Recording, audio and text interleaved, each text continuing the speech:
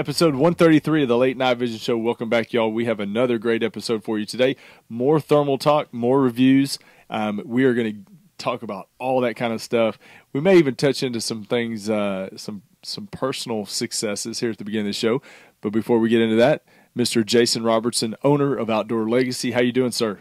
I am doing good tonight. How are you, Hans?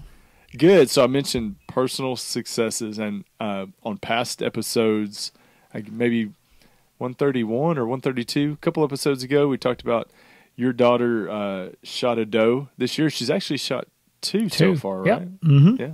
She's a pro. Your daughter's a pro. She's not yet. This is her second year of deer hunting, right? Mm-hmm. Yeah. So my daughter came to me for the first time a week ago, and she's taking an outdoor class in her school that we go to in our little town, and they're teaching them how to hunt, fish. I mean, they're showing videos of field dressing deer. They're helping them get their hunter's education safety certificate, which I love it. You know, them having that opportunity in public school to take a class like that, which I'm completely shocked. But they're learning everything, how to hold their rifles, you know, when they're walking around, and it's just all great stuff. And I'm nerding out on everything that she comes home and tells me about, you know, of all the things that she's learned. Well, she came to me a week ago, Jason, and said, "Daddy, I want to shoot a doe this year." And I can tell you, I was probably more excited than I should have been. but you know, anytime your kid shows an interest in something, you know, she sees me going to hunt all the time. She sees all the rifles and gear and all the stuff that you and I are testing, and it's very common for her to go to school in the morning and there's going to be a dead hog out in the front yard waiting to be drug off, you know, that day. So they're used to seeing that kind of stuff. But when she came to me and said she wanted to shoot a doe, I was pumped about it, man. I was super pumped. But then I thought about, oh my gosh, what can she shoot? Because she has shot rifles before, but you know, not too much, not too often. Really haven't practiced enough with her. So your daughter has had great success with the 300 Blackout. Mm-hmm. I've got a 300 Blackout AR pistol, and I was like, man, it just seems it seems like a no-brainer for a kid, you know, especially when you're shooting it suppressed. There's just not a lot of recoil, you know, and it's not loud. It's something you can get that stock down short. That's the big deal. You can get the stock down short. So or the brace if you're using a pistol. Yeah, either way. Exactly. Don't say it. Call it a stock for sure. The brace, you can get it down short where they can reach the trigger well and line up for a good lineup shot. But you know, did that. I using ammo is a big thing when it comes to 300 Blackout because, you know, some people don't think that they're a great hunting round. So went with the discrete ballistics, 188 grain ammo, which is always get rave reviews when it comes to hunting and hog hunting. So had a couple of those boxes sent down to me a while ago. I've been sitting on them, but finally put them to good use. We got in the stand, and it lined up perfect. I mean, we sat there for an hour, had a group of does come out. She shot the biggest one. When they came out, I was probably more nervous than she was. They walk out, and I said, "All right, baby, you know, pick out the biggest one. Make sure it's standing broadside. You know, don't move unless they're moving," because, you know, they were walking out the bait pile, but they were steady. We were in a pop-up blind, but they were steady staring at us. And I said, "Don't move until they move to line up the shot." But did you have her on the Kofi Yeager tripod and the grip? Had her on the Kofi Yeager tripod. It was locked in tight. That's the way for a kid, man. That is just the way. That Reaper grip on that tripod, they don't have to, all they got to do is just get up to it. Yep. And she had practiced the weekend before. She shot fantastic. I was not concerned about her not being. It was a 45-yard shot is what I set up for it to be. But I was coaching her, you know, while she was lining up, and she looked over at me and she's like, "Daddy, I got this."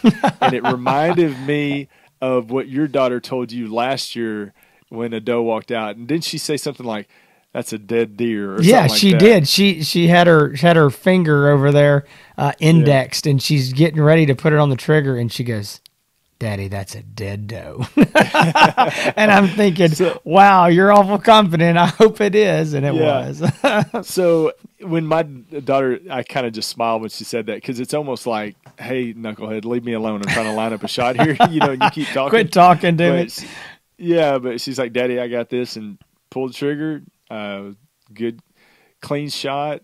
Doe went down. And I was proud of her. She did really good. I mean, to her, I don't know how your daughter reacted to it, but to her, it was, she didn't seem nervous at all. Afterwards, she had the shakes a little bit after you shoot something for the first time, but she was a champ. But I was proud of her. So that's great. Congratulations, Macy. What a great memory. And I'm super pumped about it. Yeah, that's awesome. Absolutely. I tell you, that's a cool class, and I don't know how. I know y'all live in a Podunkville, backwoods, East Texas, but I still can't believe that public school's doing a outdoor and hunting and fishing class, and it sounds really cool. So it's a good deal. Yeah, it is fun. It is fun. So thank y'all for joining us again. It's episode 133. We are doing the full review of the Bering Optics Super Hogster. So you've heard us talk about the Hogster-r 25 millimeter. You've heard us also talk about the Hogster-r 35 millimeter. So the final, or the I guess the upper latest echelon of the latest Bering Optics thermal scopes is the Super Hogster. So we're going to be doing the full review of that this today, and as always, we're going to be running down the specs. We're going to be talking about ID ranges, our overall thoughts, who it's good for, obviously our likes and dislikes, and hopefully by the end of this show, you will have a good idea if this is the thermal scope for you, or maybe you need to be looking in a different direction. But that's the point of doing these reviews, to help you make an educated decision on what you need to move forward with. If you have any questions, or if you're interested in purchasing anything night vision or thermal related, please give Jason a call at 877-350-1818. You can always find all of these night vision scopes and optics, or monoculars, or anything else on the OutdoorLegacyGear.com website. Go check it out. But Jason, let's you roll right into the specs of this brand spanking new thermal scope that, man, a lot of people have been talking about like crazy, and they want to know what's going on. That's right. So this is the Super Hogster. This is not the mediocre Hogster. This is not the average Hogster. This is the Super Hogster. They have the name game down. They do. This is the Super. So I don't know what comes after this one, the Super Califragilistic, but this is the Super Duper Hogster. But no, this is it. And so I'm going to run down these specs. I know to some people this is absolutely boring. I know to some people they tell me, man, it all sounds really good, but I have no idea what you're talking about. And I have other guys that are like, hey, you left off a spec. There's this one thing in there that you so there's something in here for everybody. If this doesn't mean anything to you, hang on, and Hans and I'll be talking about the scope overall in layman terms in just a minute. But I do want to go over these specs. The Super Hogster is coming in at $3,120 with a standard quick detach mount. This is the quick detach mount that is on the other Hogster scopes as well.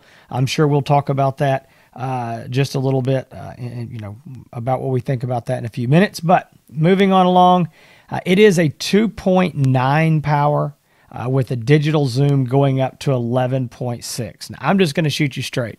If you call me, and even on this show today, I'm going to refer to this as a 3-power scope. Okay, it's just easier to talk about 3 to 12 than 2.9 to 11.6. Okay, it's so close. But I think that's, Bering wanted to be honest about, I guess, what it really is. And but I'm going to call it a 3 to 12. But 2.9 to 11.6 is the actual magnification range. It has got a 35 millimeter objective lens. It is a 384 by 288 sensor. It is 40 millikelvins, which that 40 millikelvin rating is just the sensitivity of it. It means it's a really sensitive, very good thermal sensor. It's 12 microns. It's got an LCOS display screen at 1280 resolution. So it's 1280 by 960 on the display. It has an internal video recording. It has no microphone, so it doesn't record audio at all, but it does internally record video on a built-in 16 gigabyte memory card. So you don't have to buy a memory card. You don't take the memory card out, anything like that. You just plug it into your computer to pull the videos off. It has 8 different reticles. 3 of those reticles are bullet drop compensating reticles. So you've got 3 BDC reticles. You can change the reticles to 4 different colors. It's got 4 different zeroing profiles, so you can put it on 4 different weapons, or you can use the same weapon with, maybe one's for subsonic, one's for supersonic, however you want to do that. 4 different zeroing profiles, 4 color palettes. It does have Wi-Fi and an app, but it is for Android only. Okay, it absolutely is not compatible with iPhones. I don't have an Android phone, but I did dig up an old Android. I say old, it was a year-old Android tablet that I'd ended up with somehow I'd never used. I got it on there and was able to watch a couple videos, so it seemed to work. I did not mess with it much. It has a 42-foot wide horizontal field of view at 100 yards. It weighs 18 ounces without the mount on the bottom of it. I don't know what the mount weighs, a few more ounces. It takes 2 CR123A lithium batteries. You can get about 3 to 3.5 hours of runtime in normal weather conditions on that, above, say, 50 degrees. But again, it's 2 CR123As. You can also use rechargeable CR123A type batteries, and there's actually even a setting in the menu that allows you to choose whether you have the rechargeable batteries or the regular CR123A lithiums, because the battery gauge will be wrong if you have it on, if you're using the different batteries. So that's nice. You got 2 options there. You also have the option of using an external USB battery pack. The scope is rated for down to -14 degrees. It has got an IPS 6.7 rating that is completely dust proof. It's submersible in water for 3 foot for 30 minutes. It's got about an 8-second startup, and it's got an 1,100 yard detection range. Two things I did leave off. It does have a defective pixel repair, and it also has a picture-in-picture function. And something that we've been asked to talk about is the ergonomics of these scopes, and this scope is fully ergonomic for left or right-handed people.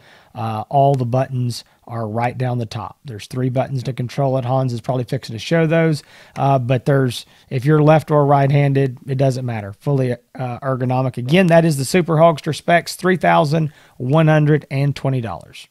Man, you did good. You even talked about the fact of just not just the dust rating, but like the 8-second startup time. That's what I'm here for. Hey, if you need more specs than you just got right now, then you know too much for your own good. Exactly. So. There you go. There you go. You did a good job, my friend. Thank you, sir. Really the startup time is pretty important. Another good thing is this does have a standby mode, this unit, so you can put basically shut the screen off, but once you push the button for it to come back on, powers right back up real quick. Yep. So there's a standby mode. So functionality, just the overview of the scope. This thing is small, man. It's basically the same size as the Hogster-r 35 millimeter. Okay, I'm going to interrupt you right there. Yeah, I'm going to interrupt you right there because that's something that I've been asked about. This scope is in the exact same housing as the Hogster 35 millimeter. If you put 2 of them side by side, because I had all of these for several weeks side by side, and you have to pick it up and you have to look at the label on the side to know the difference. So if you're familiar with what the Hogster 35 millimeter looks like, this is the exact same exterior unit. So didn't mean to interrupt you, but I want to bring that up. No, it's fine. I've got it in my hand. I can almost wrap my whole hand on it, around it right now. So if you're listening on the audio-only version of this podcast, you want to see it, go check out YouTube, the Late Night Vision Show, episode 133. You'll be able to find the review. But, yeah, I mean, you can see the scope. It's tiny. And I say tiny, but compared to a lot of other thermals out there, it's very, very small, which is great. I mean, looks great on the rifle. Lighter weight than some out there. Not cumbersome. Not going to bang it around as much. If you're got something smaller. But so it does have the objective lens focus. So this is a focusable objective lens. It's got the eyepiece diopter focus on it. Like Jason said, it is a very ergonomically friendly button layout, ambidextrous wise. You know, it's got the 3 buttons on the top. The 3 buttons, since this does have an additional feature or 2 that the other 2 less expensive models don't have, there's some multi button presses that you're going to do at the same time to control some different things, you know, refresh screen, different things like that, but it has all that in the instruction manual. Button layout is fine though, right there on the top. You know, we talked about the QD mount. We've talked about this on the other ones. This does have the same QD mount that the other models have. It works great. I mean, it's fine to me. It returns, it returns to 0. We've had no issues. Yeah, I've tested it. I've taken it off. I've put it back on. It does return to 0. It does not, you know, some people like the locking lever on the QD mount. This does not have a locking lever, but when you tighten this thing down and you flip that lever down, it's there. You can tell it's not going anywhere. It's not technically locking, but there's no issue whatsoever. And I'm going to tell you, I'm shooting the Super Hogster on my 6.5 Grendel pistol, but the 35 millimeter, the Hogster-r 35 millimeter, I tested it on a 308 AR pistol, and that sucker kicks. It's got a kick, and still had no problems with the mount whatsoever. So I think the mount's just fine. You got your button, your battery compartment right here. Very easy to put the batteries in. You know, you could even do it in the dark. It's not that big of a deal. It's got the plastic lens cap cover. Always love the plastic lens cap cover. It feels more secure, more protected. Otherwise, I mean, we'll get into the menu and all that, but looking at the outside of the scope and the functionality of the outside of the scope, very easy to maneuver and get around. So I think that's all the important highlights of everything you need to see. But I mean, it is, if you lined up this scope and the 35 millimeter Hogster-r on a table and took the label off, you could not tell the difference at all. Yeah, you can't tell it. No, because there'd be, when I had them, seriously, I had them all sitting up on top of my gun safe, and I'd pick it up and I'd literally have to like get my phone out, turn the flashlight on to go, which one is this? So yeah. Well, let me ask you this. So what do you think realistically, conservatively, the identification range is on a hog or a coyote? Do you have any idea? What's your guesstimate here of what you would say? It's funny that you say, Jason, because I had this thing out as soon as last night. I had it out hunting last night. I was hunting with it, and I ID'd a coyote at 300 yards with the Super Hogster. Now, that may or may not be impressive to you or to anybody out there, but I could easily tell it was a great night. No humidity, low dew point. I mean, cool, clear. It was perfect night. But at 300 yards, I could easily, well, actually, it was a little bit further than that. It was probably closer to 350 yards because I've got these ranges at this property pretty nailed down. But it was about 350 yards, saw the coyote out in the field. Now, I will say this. When you say ID a coyote, that doesn't mean I can see the ears poking up off the head and I can see, you know, how long the bushy tail is. And it doesn't mean you're going to shoot it, but it means you go, yeah, that's not a hog. But part of IDing, I would say, we need to probably have a segment about this sometimes, but part of IDing is like using percentages. It's like, I'm about 80% sure that's a coyote. Process of elimination is what a lot of it is. Yeah, it is process elimination. It's percentages. And then from that, you're like, okay, I'm going to pursue this animal, meaning either I'm going to stalk to it closer or I'm going to call that animal in closer to get a better, you know, without a doubt what this animal is I'm about to take a shot at. So 350 yards did not have a problem. I think that's fair. No, I agree. I think that's very fair. I wanted to tell this story here real quick. I know we're not doing a comparison between this and the Hogster 2-power 35 millimeter that looks just like it, but I've had a lot of people say, is the image quality better? This is a 12 micron unit where the other Hogsters are 384 by 288, 17 microns. Does it really make a difference? Does the magnification make a difference? And my answer to that is yes. So I want to just real quickly, you know, this will go into your ID range thing as well.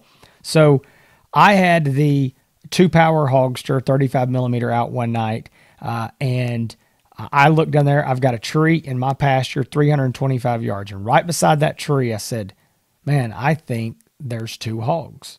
Those have got to be two. And I might have told this story on the show. I don't know. But I said, those have got to be hogs. I don't know what else they could be. I mean, it's not a horse. It's not cows. It's not, I'm just, again, process of elimination. But I'm like, I don't know. I'm not, obviously I'm not going to shoot that far, but they look like it, but they're blobs at that far. And so, I go in there and I grab the Super Hogster. I thought, I'm going to get something else that I can really look that far and see. I grabbed the Super, walked out there, turned it on, still couldn't tell, zoomed up. As soon as I zoomed up one time and got a little more magnification, which I was at 6 power, I went, oh, that's 2 deer laying down. And so what I could see is I could see their head sticking up, and just that neck and the round head. And so now I'm going back and forth, side by side with the 2-power and this Super Hogster. And it's just, that's when you see that ID range difference. You see that better image quality. It's not that they just look like this terrible, ugly blob. They look, it looks kind of long. It's low to the ground. But what I couldn't see was there wasn't enough detail to see that head sticking up. And here's the other thing, folks, you got to remember about these East Texas deer we're talking about. These things weigh 100 pounds. A white-tailed doe here, 100 pounds on the hoof is a normal sized doe. A buck will be bigger than that. These were does. So we're not talking about a 250-pound animal. We're talking about something that's actually smaller than the hogs we hunt. But the point is, 325 yards, I could see a 100-pound whitetail doe laying down in the Bermuda grass, could see her head sticking up enough to go, definitely not a coyote, not a hog, that's a deer. And I couldn't do that with the 2-power, just at that long range and them being so small. But anyway, I totally agree with you. I think anywhere in that 3 to 350 is very reasonable. Some nights you're probably going to do better. Some nights you might do a little bit less. Yeah. So, ID range about that, 350 yardage or so. I don't know. Did it list on the official specs from Bering as far as the detection range? Really? It did. If you would have been listening, you would have heard that towards the end. But that is, and this is actually interesting. It's 1,100 yard detection range, and it specifically said something in the specs about that being a hog-sized animal. So. Oh, really? That's important because I know a lot of brands, the detection range is a 5.5 to 6 foot tall human-sized object standing up. So people go, well, what's the difference? Well, the difference is, as you're looking across, just say a flat expanse, the further something gets away, the more that it blends into the ground. So the taller it is, the more likely you are to see it. And so a 5 or 6 foot tall human standing up is a way easier to see than a coyote that might only be 18 inches at the top of his shoulder, or a hog or whatever. So anyway, definitely 1,100 yards on a hog size target. And I think that's just, again, that's to see the heat, not to ID it. I think that's probably very reasonable. Yep. So what are everybody's waiting though, because you are the thermal expert on the show. Oh boy. I didn't say you were a thermal expert in the world. Okay. I just said on the show. Yeah. Okay. That's even debatable. I've got a 50-50 shot. Yeah. So everybody's wanting to know what we're going to name it Jason's overall thoughts corner. What's your overall thoughts on this scope? And I'll tell you if they're correct. I'm going to give you my thoughts on your opinion. And do you want me to tell my overall thoughts, or who it's good for, or what do you want me to tell here? Yeah, no, I want to separate those. Your overall thoughts, and then I want to talk about who it's good for. All right, my overall thoughts are, you're going to get me. I got to be careful not to give my likes here, because I'm just going to give my likes. My overall thoughts is that I really do like the scope. I think for the size, for the dollar, I think it's a value. I think you can spend more money and you can get some other scopes that are probably a little more polished, maybe have a little better menu system, maybe a little better here and there if you kind of want to nitpick it. But I think for the dollar, I think it provides a lot of value. I don't think you can get any other scope on the market with this kind of image quality and a 3-power base magnification. So you're getting two things. You're getting a little higher magnification and a very good image quality with internal video recording. I don't think there's anything on the market that's going to have all of those things in it at this price, $3,120. And one thing I like to point out about this scope, and I try to do this helping customers decide between this and some of the other brands, is you've got to remember this scope, when you take it out of the package, all you need is 2 CR123A batteries to stick in the side, and you put it on your rifle and you go hunting. You do not need to buy another mount. You do not need to buy any type of proprietary rechargeable batteries or anything like that. I mean, these are standard off-the-shelf batteries. So when you look at some of the other scopes that this scope actually kind of competes with, those scopes look like they're a similar cost, but then when you really get down to it, by the time you buy QD mounts, buy a couple batteries, you've actually added, say, $400 more to the total cost. And so it really starts to separate this and makes this scope look like an even better deal. So overall, my take is, I think for the dollar, it's really, really hard to beat. So I'm going to save my overall thoughts for the likes and dislikes section, since you talked about a lot of your likes. No, I didn't. Okay, for the likes. Okay, I didn't give my dislikes. All right. Exactly, but I'm going to save my likes for later on. But so the thoughts on who it's good for. So I think that, we talk about magnification as a very important topic when it talks about who is it good for. As you know, you and I have been using the Pulsar Thermion XG now for 2 or 3 months, and probably nobody out there would have thought a 3-power scope would be our favorite scope. But 3-power is really starting to grow on me, and that's coming from somebody that hog hunts 90% of the time. And the Hogster being at that 3-power base magnification, whether you're hog hunting or coyote hunting, I think you can find some advantages for both. If you're a southern hog hunter but you like to coyote hunt as well, like a lot of us do. I mean, a lot of us hog hunters are also coyote hunters, so they like that. I guess the crossover effectiveness of having a little bit more magnification. But what you got to do, if you like to have a little bit more magnification, you like to coyote hunt and you like to hog hunt, is you just got to remember to not get so close. If you're normally getting up to 30 yards, maybe step back to 50 yards and take a shot if you got a 3-power scope versus what you may not have gotten before. So I hate to say this is good for everybody, but it's going to be something that I think a lot of coyote hunters are going to flock to because of the 3-power. I think that the narrower field of view is going to be something to think about if you are primarily just taking 50-yard shots, 90% of the time. That's something that needs to be managed and thought about. But I think that 3-power is growing in popularity. There's people out there, Jason, that all I want's a 1.5 power. That's all I want. I don't want anything more. Or even then it kind of like, okay, all I want's a 2-power. I don't want anything more. But it's creeping up slowly but surely. But all these magnifications are starting to creep up a little bit, and people are saying, oh man, I kind of like that 2.5 power, or man, I kind of like that 3-power.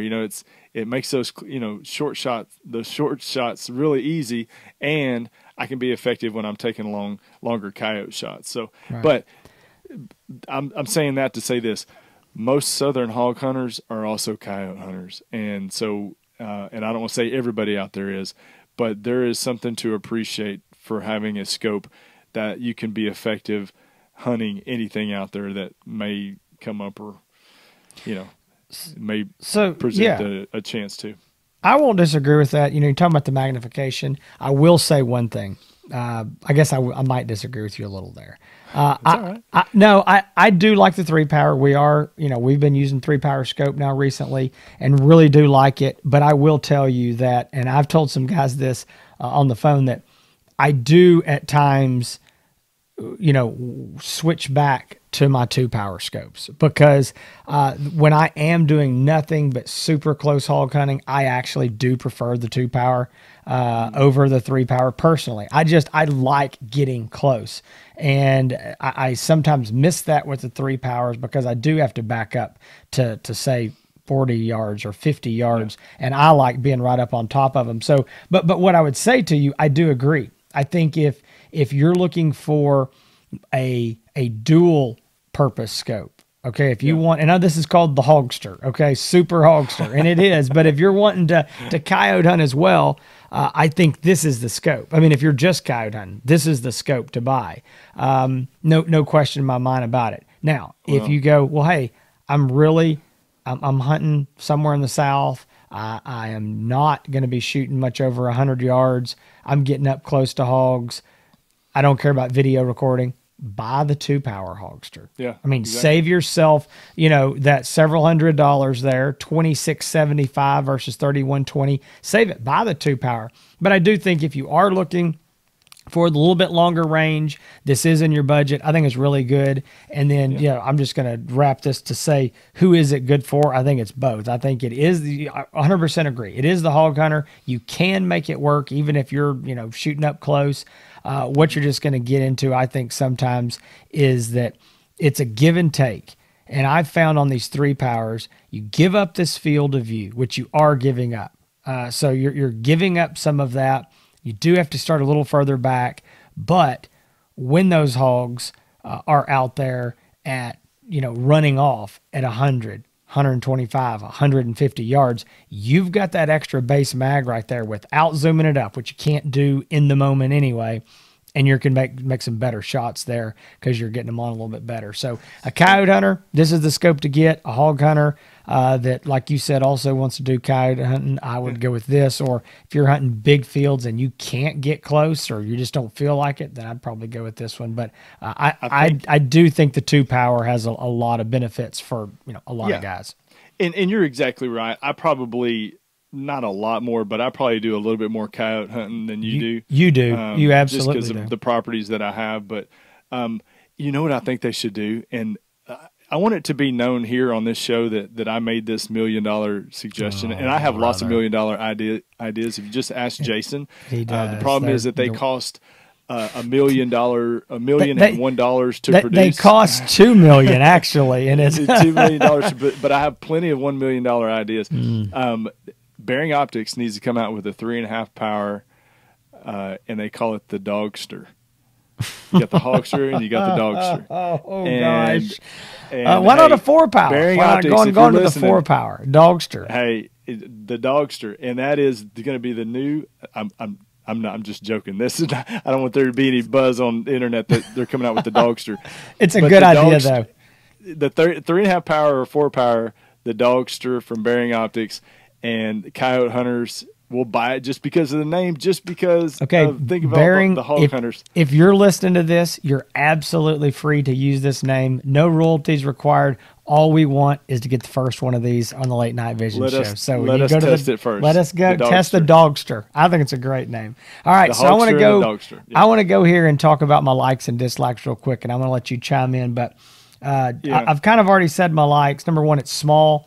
If you're looking for a unit that you want to be able to use as a handheld and pop onto the rifle when you got a buddy hunting with you, or whatever, maybe you just I talked to a guy who said I want to hunt with it, but I have a lot of other things that I want to do. I want to use it around the farm. I want to look for cows. I want to check the chicken coop. I want to I said, well, this is what you want because it is small, it's lightweight, it's the same size as a handheld binocular. So I do like the size.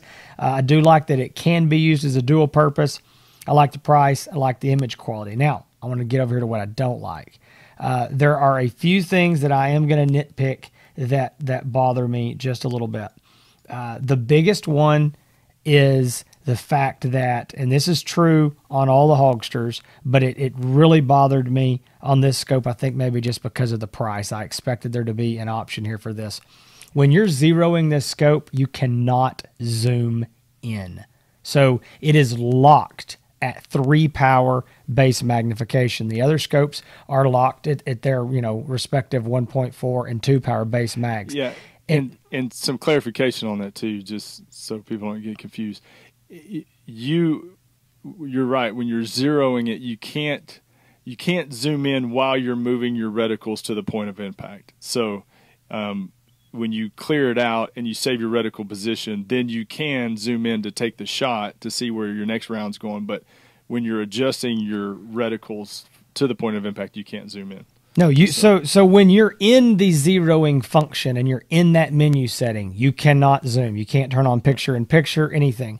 Now, it actually even says in the manual that you should not zoom in to take the shots. And I actually called and talked to the tech at Bering about this, and he said, no, don't do it. You don't need to be zoomed in. And he had a very technical explanation, but I know that with every other thermal scope I've ever used in my life, I've zoomed in to zero them. Yeah. And when we zero at 50 yards, so we're close. But even at 50, I like to use a very small bullseye, maybe an inch by an inch, 1.5 by 1.5, something small. And the reticle just covers that up. And so it's doable. There's workarounds. I got it zeroed in. I know Hans told me he zeroed it yesterday in 3 shots. It's once you know how to do it, it's doable. I just think that I would really like to be able to zoom in while I'm zeroing. That's probably my biggest gripe. Not the end of the world. You're going to zero it and forget about it. Again, I've never heard anybody else mention that. So it's me just being nitpicky. But I think that the menu systems, we talked about this a little bit on the other Hogsters. Mm-hmm. I just don't think, there's only 3 buttons, including the power button. So Hans mentioned here, you've got buttons doing multiple things. Sometimes you've got to press 2 buttons. I think the general usage of it, when you figure out how to use it, you're going to be using one press of, one of those 3 buttons most of the time. Is all you're going to need. But right. I do think if you want to do everything the scope can do, there's some little funny button presses that I don't know. It's not hard. It's just not it's a little more complicated because there's only 3 buttons. And then I think if I want to get super nitpicking, and this isn't really anything abnormal, I notice it on this scope compared to the others. This 8-second startup is longer than the others. And we see this sometimes with 12 micron scopes. I don't know anything about this. I'm not an electrical engineer or a thermal engineer, but something I've seen on some of these 12 micron optics, they seem to take longer to boot up. It's 8 seconds is not a long time, but it's not any longer than some of these other scopes we use. But I just noticed that there's I think a really quick startup time on the other 2 Hogsters. So I noticed it on this one. But guys, we're here to tell you what we like and what we don't like. I know there's going to be guys, and I always say this, they're like, well, you're just nitpicking that thing to death. I am, but hey, you ask what I don't like. There's no perfect scope, and I'd say that's the few minor things. They're definitely nothing that would prevent me from buying this scope. Yeah. So your dislikes and my dislikes are the same, so I'm not going to reiterate those again. The 8 seconds is a little long. It's not a long time unless you've got a hog running across the field that you're trying to shoot at. That's right. And you got to hurry up and turn on the scope real quick. But the good thing is it does have standby mode, so you can leave that scope somewhat turned on, just to screen off to, reserve battery and then turn that thing back on real quick. My likes, I think it's got a very, very good picture quality, whatever you want to call it. Very impressive. The size is something that you and I both love. You talked about having a monocular and a scope, a great buddy scope, a great primary scope that if you want to remove it, put it back on, use it as a monocular, work out on the farm with it and then hunt with it at night, whatever you want to do, in whatever use. It's just so easy and convenient to have and to store. So really like that.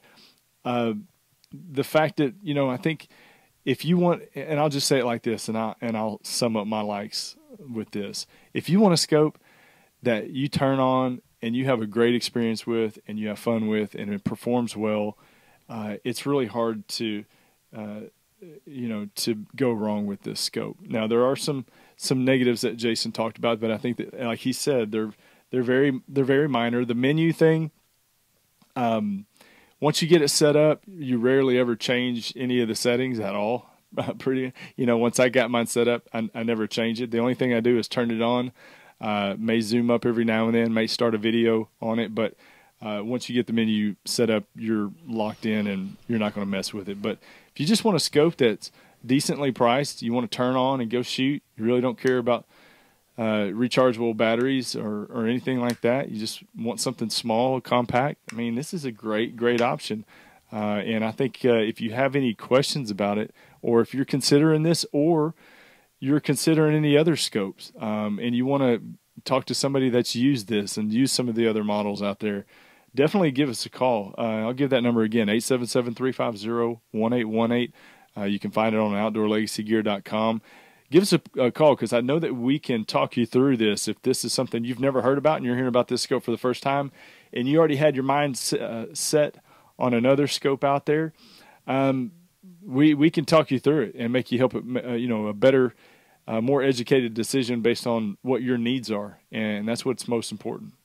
Absolutely. So I want to bring up two more quick things that better not be negatives, because no, they're positive. They're things that I should have brought up earlier. We should have brought up. Number one, I've had this question. I know we talked about on the other Hogster models, they're 384, 17 microns. They have a different sensor in them.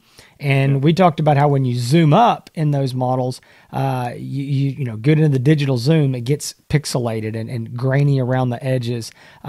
This unit does not do that. It's a different sensor.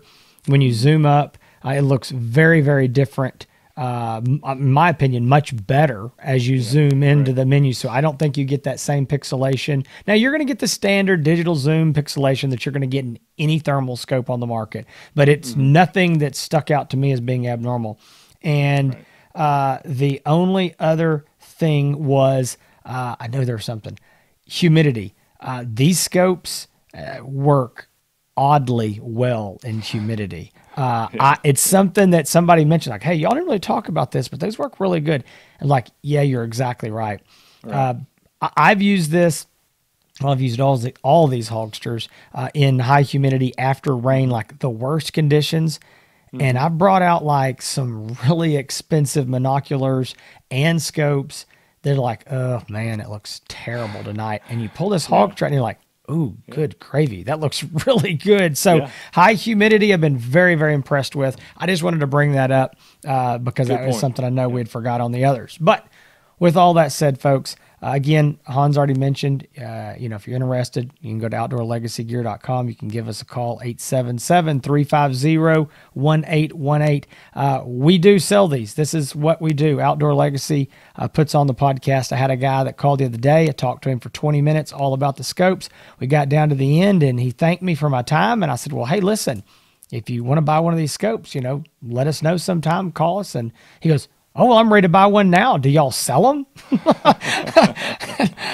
There was some major confusion going on. So, yes, we sell them. That's all we do. You should have said, well, hey, let me get the salesman real quick. Hang on. Hello, exactly. This is Jason. How may I help you? He didn't have a clue. We talked a long time. He said, well, I just thought y'all just did this for fun. I was like, no, my wife and kids like to eat. So, no, but you can find Outdoor Legacy also on all the social medias, YouTube, Instagram, Facebook. And Mr. Hans East Texas, he hangs out posting YouTube videos all the time. I know that he's going to be posting very soon a review of the Hogster 25 millimeter 1.4 power and the 35 millimeter 2 power. He's going to be doing a side-by-side video of those, releasing those very soon with a lot of footage from the field. So be sure to check those out on his YouTube channel, HANSETX, Hans East Texas. You can also find him over on Instagram. I know this week he put out a video from the Super Hogster of him shooting a coyote. Great video, little short clip. Go check that out. Gives you an idea of the kind of image quality you'll be getting out of this scope. And also, I know that it's going to be a few more weeks, but Hans will be doing a review from the Super Hogster as well, so you can find that on his YouTube channel. You've already found us, the Late Night Vision Show. We are on YouTube. We're on all the podcast apps, all the podcast hosting networks every Thursday, and we are thankful that you have found us. If you first time, like, subscribe, do whatever you got to do to be sure you find us next time. And we really, really do appreciate all your comments, all your support. And you can also go anytime to thelatenightvisionshow.com. That's our website, and all the past episodes are there, and you can easily find them if you're looking for that or any information about us. So with that, Hans, did I leave anything out? Well, yeah, you did leave out the fact that next week is a holiday week, Thanksgiving. Oh, boy. I know what so this is going to be. we are every year. We've done it for, I guess, since the show 2 or started. 3 years, yeah. I don't know. We treat the holiday weeks with not business as usual, not scope reviews or hunt and talk, because we do that, every other week of the year, 50 weeks of without the missing. year. Yeah, right. Without missing.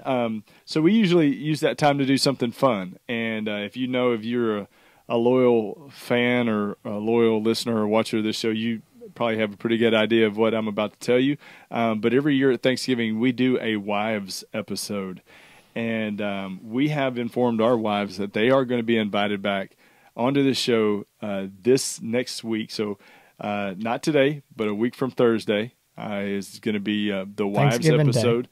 Thanksgiving Day, Thanksgiving edition of the Late Night Vision Show. And we will be probably making some fools of ourselves. Our wives are going to try to embarrass us.